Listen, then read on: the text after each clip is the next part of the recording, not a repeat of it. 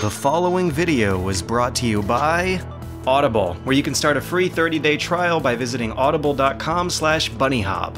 This time, the audiobook I'm recommending is The Martian, narrated by R.C. Bray, who starts off sounding kinda like he's from King of the Hill. But Space Hank Hill is just one character out of a diverse cast of bureaucrats arguing over this guy.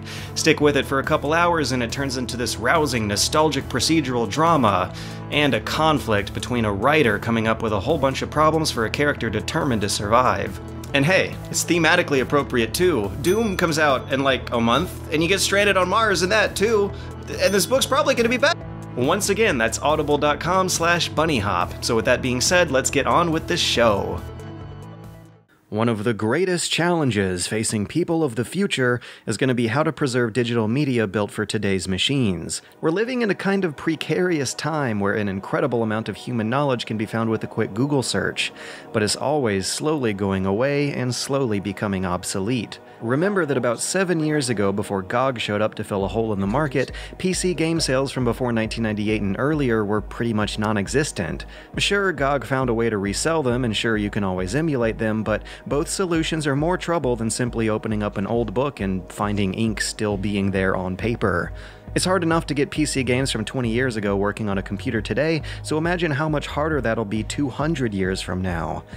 This is why I care about bots. Even after getting an old game up and running again, it's kind of a wasted effort if it was focused on online multiplayer. Bots give us a snapshot of the past. They let us see how games worked in their heyday. They preserve gaming history by acting out a gameplay demo no matter the time or place. And if you were playing a lot of FPS games from the late 90s to early 2000s, they were a feature that seemed almost ubiquitous, even though as history would have it, they were more of a trend. In an ironic turn of events, the games of today won't really be needing bots until it's too late, far past the game's window of profitability. When people 20 years in the future want to see what a round of Rainbow Six Siege looks like, I guess they'll have to watch videos. And figuring out why this is the case is a quest started by looking at what may be the very first bot ever, the Reaper bot for Quake 1. Steve Polge coded up a cavalier AI scripting method that has these bots following a breadcrumb trail left by the player's own movement to use for their pathfinding. The same routes you use determine the rail that this aimbot turret jumps along, which means it'll race for power-ups and weapon drops for map control just as you do, which is more than enough for a rudimentary practice session, or in our case, a historical snapshot for how Quake used to play in our far-off future of 2016. Although, you won't see them do any fancy rocket jumping or bunny hopping until you pull off those moves yourself. And once you grab the hidden weapon or the quad damage, the bots suddenly don't seem to know what to do. Those are uncommon enough moments that, in my brief 15-minute session, they didn't have time to learn to adapt to them, which only meant that it was time for me to screw with them further. After loading up a new server and not moving an inch, I spawned in a bot and immediately snuck up on it invisibly with Observer mode. At which point it just fell in a puddle, got stuck in a corner, and aimlessly swam around in circles until I woke it up. And of course, within seconds, it was one-shotting me with rockets from across the map. Sure, it may stumble as it learns as it goes, but even an AI from 1996 learns the game ridiculously faster than us pitiful humans. And for the most part, this is the same basic course of action that the bots of the next few games would take. Make a quick basic map in Quake 3 or Unreal Tournament, and load in a lone bot. Despite the two games' different methods for AI programming, you'll see mostly the same results. They'll be nearly perfectly still until line of sight with the player is met. At that moment, they'll immediately spring into action, dashing left and right in what we think are unpredictable patterns, while hitting perfectly tuned shots at the player because, well, they're technically using an aimbot. But unlike the Reaper bots from Quake 1, you'll notice that these supposedly more advanced AIs don't feel around the walls to learn their pathfinding. After Quake 1, Steve Polge got hired by Epic Games to work on their rival to Quake, Unreal.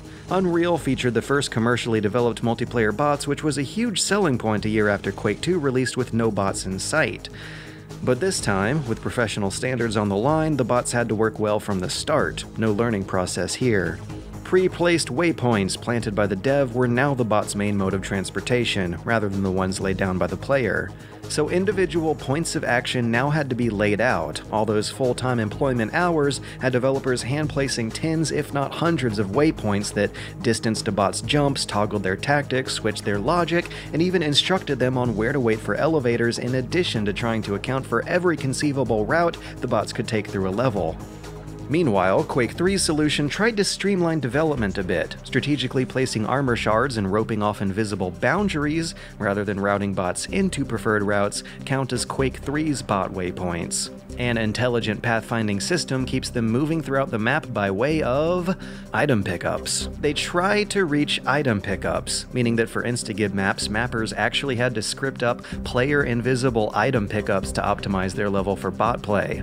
So in effect, they're only appearing to hunt down the player since you're both chasing after the same stuff. But of course, you'd never see that mentioned on the back of the box. In 1999, this race to create the most convincing bots had Quake 3 and Unreal Tournament entirely ditching the corridor campaigns of earlier for single-player modes that were entirely bot matches, which is a feature that spread into all sorts of unexpected places.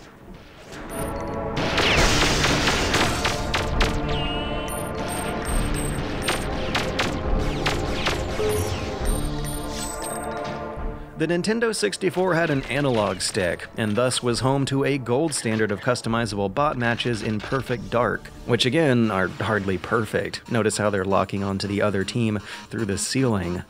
Sure, it's slow and rougher than what you saw at PCs at the time, but Perfect Dark may still retain the benchmark for out-of-the-box features. You could fill a map with 8 customizable simulants with variables not just for their difficulty, but also their rules, their personality, and their individual sets of clothing. The team behind that game branched off to form Free Radical and do the Time Splitter series, keeping the ethos of PC arena first-person shooting alive on consoles. You had 3 games, each one a wacky blender of anachronisms shooting each other in single-player challenge modes of multiplayer bot matches. This period, from 1999 to 2004, is when bots were at their most ubiquitous. For pretty much any game with a significant multiplayer component, there was a 2 out of 3 chance that it would come served with bots. Jedi Knight, James Bond, Red Faction, Renegade, even Conker's Bad Fur Day had bots, and of course so did Battlefield. In fact, Battlefield may have been the boldest and the most necessary franchise where bots were needed. Otherwise, you'd need anywhere between 16 and 64 players to get an accurate snapshot of how these games were meant to be played, and the further in history you go, the less likely that is to happen. Battlefield maps are way bigger than the arena shooters mentioned previously, and you have players regularly switching between FPS and vehicular modes of gameplay, which means more different types of AI have to be made to play effectively over greater distances, which means more programming, more bug testing, and more waypoint placement. It couldn't have been easy, but they did it. They had bot support for all their games across 1942, Vietnam, Battlefield 2, 2142, and then that kind of just stops at Bad Company 1, and they don't come back from that point onwards, only briefly appearing in a co-op mode of Bad Company 2 DLC. Meanwhile, Halo was proving all along that you could push out a big multiplayer shooter without bots and still push millions of sales just fine. And this, from 2005 onwards, is when bots were, and have remained, relatively dismissed. Nowadays, pretty much any game with a big multiplayer component is not likely to have a true bot match mode. You got whatever the hot variant of Horde mode is, but that's not the same thing. The AI follows different rules than human players. It's not a snapshot of how the game was meant to be played. And neither are the Battlefield campaigns. I really enjoy and love the Battlefield Bad Company 2 game. I just love that type of theme and that type of humor within the game. And recently I kickstarted it up, loaded it up, and actually went into a game, and there was 2 or 3 players. And that's not the way it's meant to be played. Yeah, I know, and I'm like, where is everybody? I can't, how can I take this flag when there's no one against me? As a kickback as well too, just basically before doing this interview, I loaded up Operation Flashpoint. I loaded up a mission game, and I threw down a couple of squads and a couple of tanks, and did the same on my side, and had this grand old time. And it just like took me back to almost 1990, 2000. I was just like, shit, I'm just back in my teenage years again, playing in the same map, playing against the same AI, and it felt authentic. That was Chad Lyon, a former AI programmer for Bohemia Interactive who worked on their virtual battlefield simulation technology during the Arma 2 and 3 days.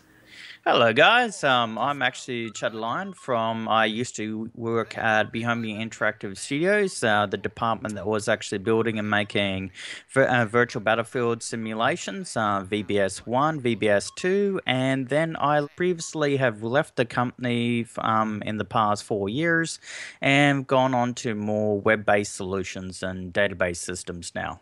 What would you say is your reason for why this feature of AI bots in multiplayer FPS games has been missing in a lot of games? Just being an opinion-based, actual reaction to it is that it would be mainly the market dynamics and actually what customers are actually wanting from the actual product.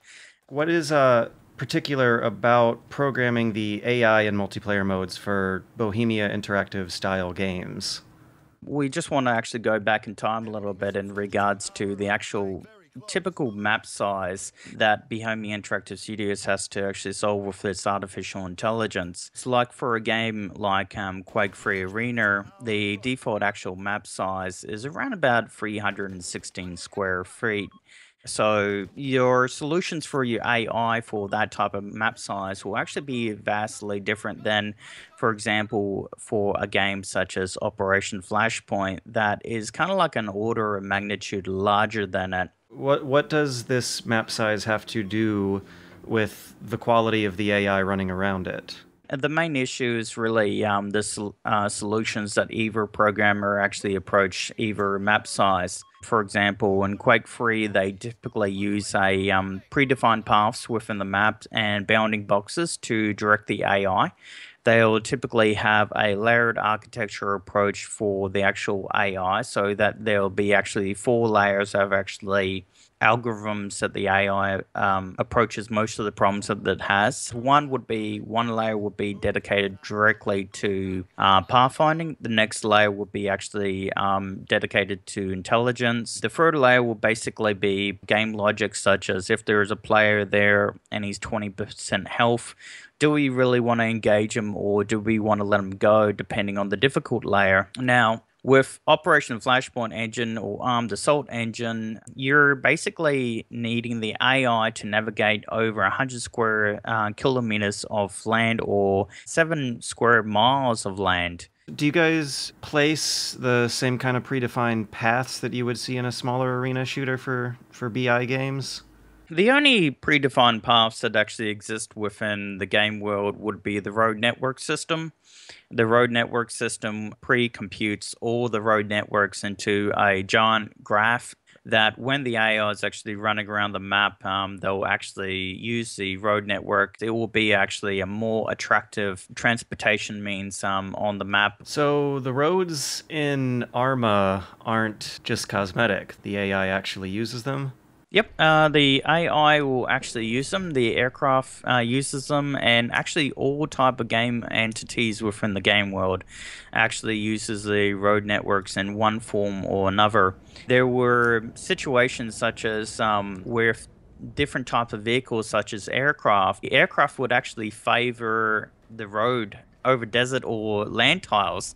It will basically be flying there, and unfortunately its AI algorithm that it's using, because it's so generic, will say, hey, there's a road down there, you know what, let go and fly over it.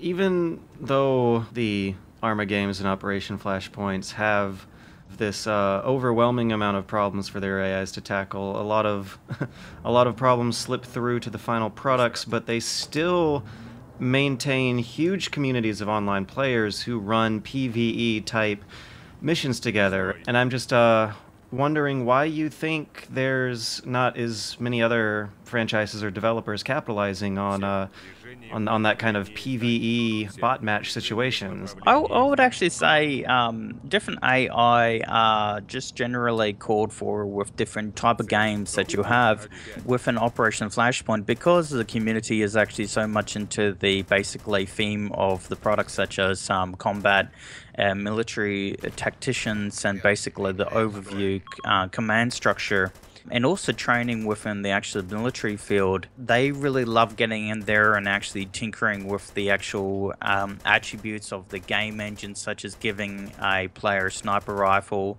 or a 50 caliber sniper rifle, different modifications of tanks, aircraft. They're just using the AI just simply as this dummy object that as long as it has some basic intelligence, they're very happy with it. Mainstream customers are evidently satisfied with the dummy objects of Arma and the rudimentary challenge posed by the bots of today, which mainly still exist within the Call of Duty, Gears of War, and Unreal Tournament franchises.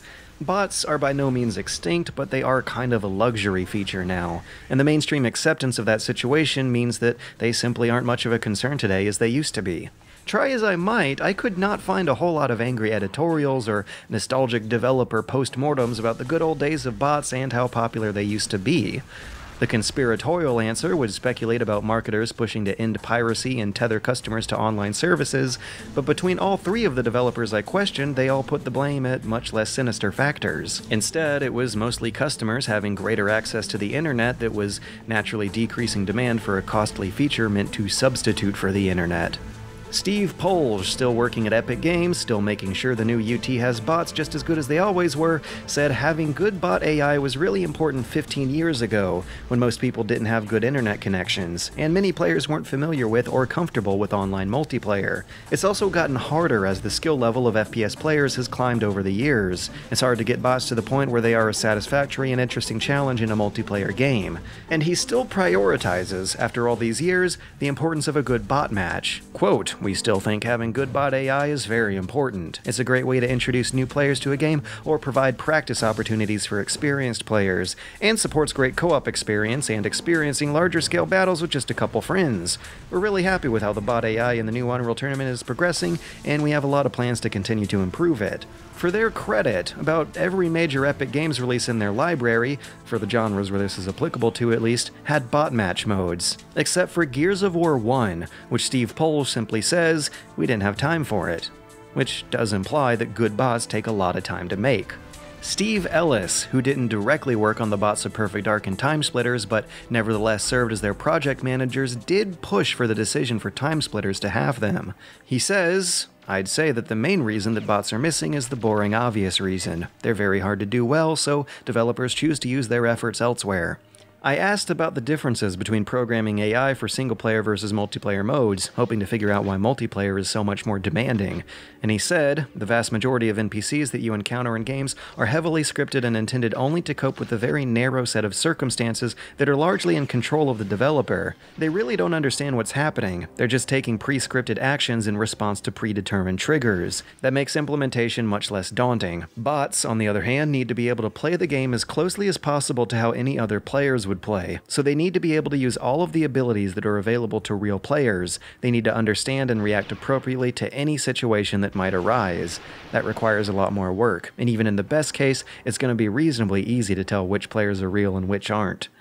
And that makes sense. Multiplayer games are non-linear and unpredictable. They're meant to have a vast possibility space of outcomes by design. It's naturally going to be a more complicated process making a bot who can keep a game interesting over hundreds of matches in the same level versus a bot who's just meant to walk into your gunfire and die. One's meant to do its job just once and get it over with, and the other's meant to create lasting value, which means higher costs. I don't think it's a coincidence that the lack of bots in Battlefield games started to happening around the same time the games featured this cutting-edge destruction system, which would have put a far heavier burden on polishing their pathfinding and visibility logic. If you had to put yourself in the shoes of back in 2007, before YouTube, before a lot of games had a dependency on social media marketing, and you were putting out Bad Company 1 after previously working on the Battlefields, you think they just wanted to save money? No, I think it was just basically the expectations and the market at the time. If you go back to the original Battlefields, you would actually see that most people were on dial-up internet. LANs were very popular. So these games with large land masses, you would typically want to populate the map with a lot of bots, because your dial-up internet connection didn't really suffice for the connection requirements for 64 or 128 players. I've mostly been interested in playing with bots for the purposes of historical preservation, kind of demoing the game and seeing how it was meant to be played on a platform that maybe it wasn't, or a time in which it wasn't. And do you think this is a priority for developers when making their game? Do they want to see what an online FPS is going to play like when maybe it's 40 years later and everyone's forgotten about it? I would actually just simply quote that it's more of a return of the investment. The long-term return of investment for game development studios, they're basically looking at the short term. They're looking at basically what are the social trends, what are the players really expecting, or our customers actually expecting from the product, and how can we quickly and efficiently deliver that product to them.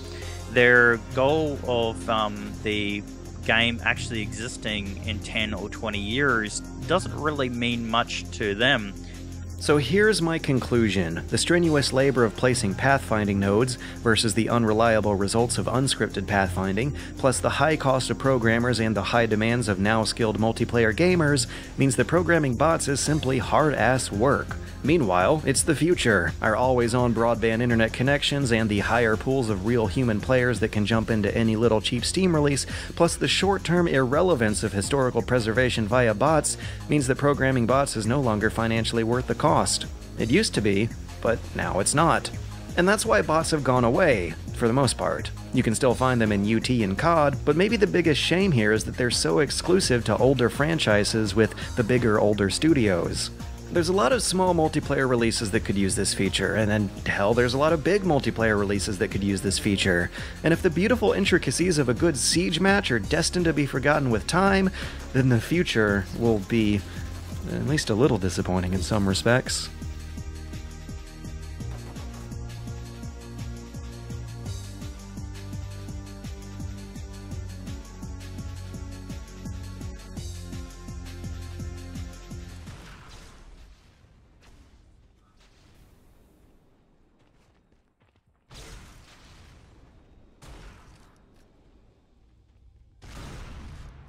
One minute.